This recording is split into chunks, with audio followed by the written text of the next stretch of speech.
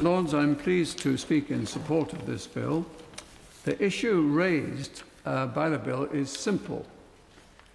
If someone objects to abortion or assisted dying on the grounds of conscience, how far should they be entitled to opt out?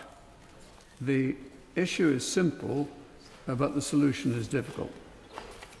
The Supreme Court held that as a matter of construction, the Conscience Clause provisions of the 1967 Abortion Act should be interpreted narrowly so that Mary Dugan was not entitled to refuse to help facilitate abortions by organising other nurses for the purpose of providing abortions.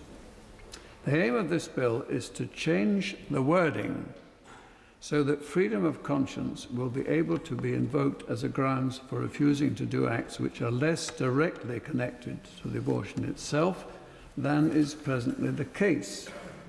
I think that is a good thing, and I shall endeavour to explain why. The first reason why it's a good thing is that a significant number of dedicated healthcare professionals have profound moral objections to both abortion and assisted suicide. The role of the state is not to sit in judgment on these moral objections.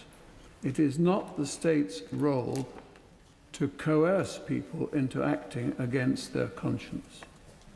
Therefore, it's a good thing and a reasonable thing that the state should make conscientious objection provision sufficiently broad to excuse acts which genuinely offend the conscience. I think the state should err on the side of respecting conscience, rather than placing valuable medical staff in a position, and nursing staff too, in a position where they have to choose between their vocation and their conscience. My Lords, I had a number of friends who, when they were applying for consultant posts in obstetrics, would be asked the question, are you prepared to take your share of the abortions? And if they said yes, they were considered for the appointment. If, on the other hand, they said, yes, I'm prepared to take my share of the abortions within the 1967 Act, they were not considered for the consultant post, and many of them had to emigrate. And they were very good clinicians, and it was a great loss.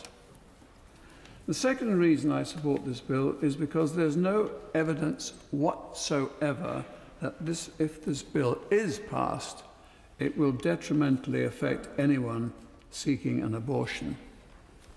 The third reason I support the bill is that it is both unwise and unnecessary to force medics and nurses to act against their conscience in any sphere whatever.